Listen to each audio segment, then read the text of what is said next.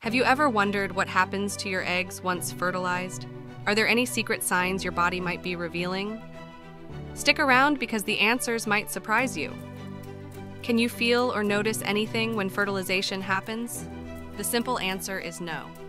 Fertilization itself does not cause any symptoms or signs that you can detect. It is too early to experience changes in your body at this stage. So, how soon can you experience symptoms of fertilization? The answer is when implantation occurs. Implantation is when the zygote developing into an embryo attaches itself to the lining of the uterus. Implantation usually starts 5 days after ovulation, when you may experience signs associated with successful conception. Here are 5 symptoms of implantation that indicate successful fertilization. 1. Cramping.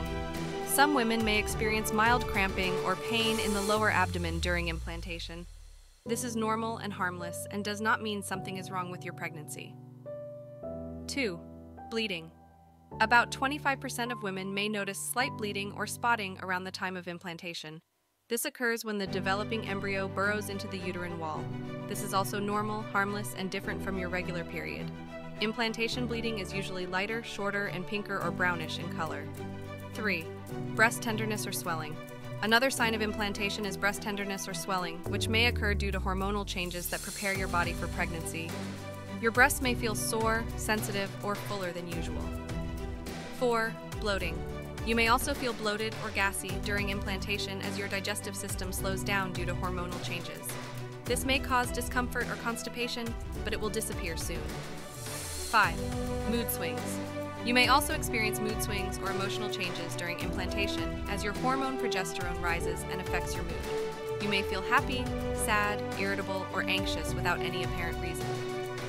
These symptoms may vary from woman to woman. Some may experience them while others may not. Also, these symptoms are not exclusive to pregnancy. They may be caused by other factors such as stress, illness, or medication. So how can you be sure that you are pregnant or not? The answer is by taking a pregnancy test. If you have any questions or comments, please leave them below and we will answer them as soon as possible. Thank you for watching.